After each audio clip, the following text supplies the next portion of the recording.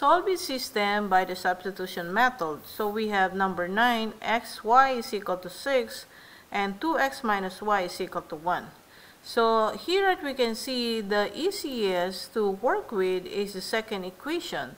We can easily separate the y. So I will start with that. So we have 2x minus y is equal to 1. Then if I will add y both sides, so this will be 0. So I will have 2x is equal to 1 plus y. Then I will substitute or subtract 1 both sides. So we have 2x minus y is equal to 1. So now the y is separated. Now I can use this equation to substitute for the value of y in the first equation. So we have xy, the first equation, is equal to 6.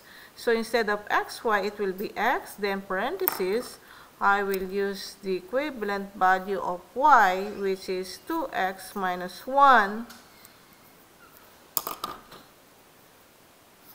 which is equal to 6. So in place of y, I substituted the 2x minus 1 because it's equivalent to y. Then I will distribute, so x multiplied by 2x will be 2x squared.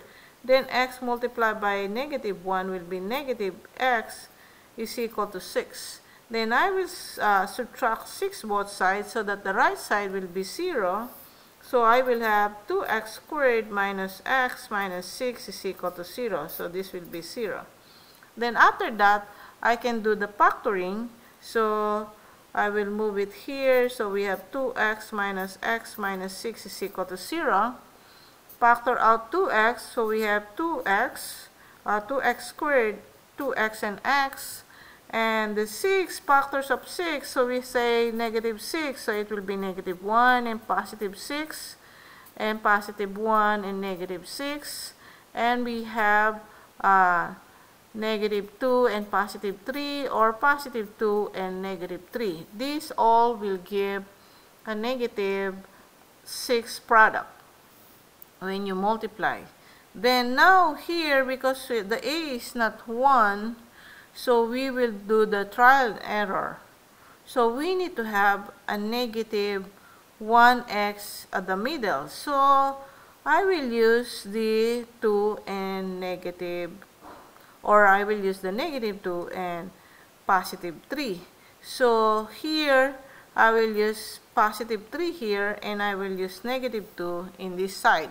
This is trial and error. You need to really check if you will get the middle term.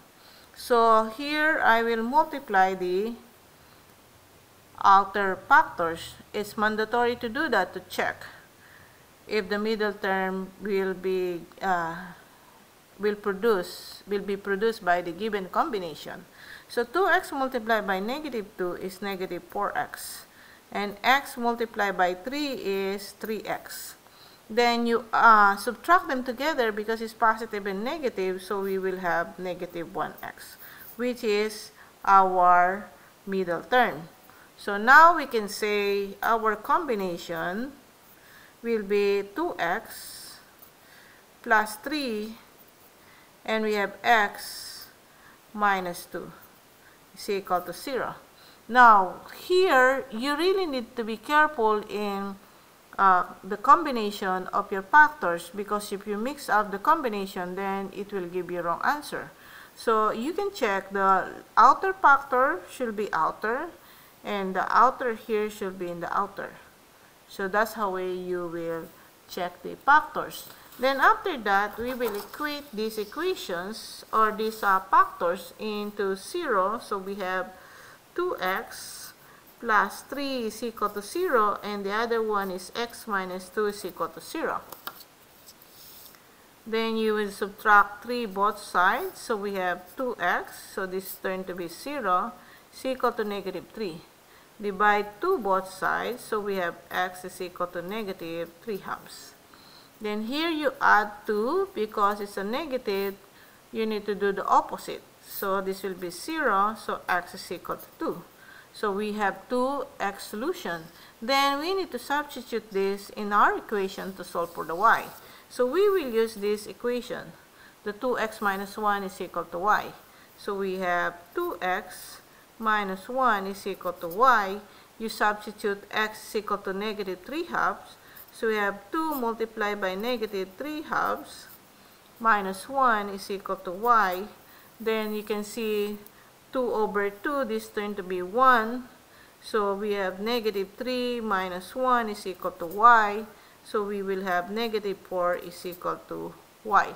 So the first solution that we get is negative 3 halves and negative 4. That is the first solution.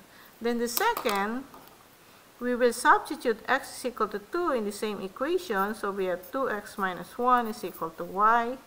So your x is 2. So 2 multiplied by 2 is 4, minus 1 is equal to y. So we have 3 is equal to y. So the second solution for this problem is 2 and positive 3. So we have two answers. Both of these are answers, meaning the two graphs will meet in these 2 points.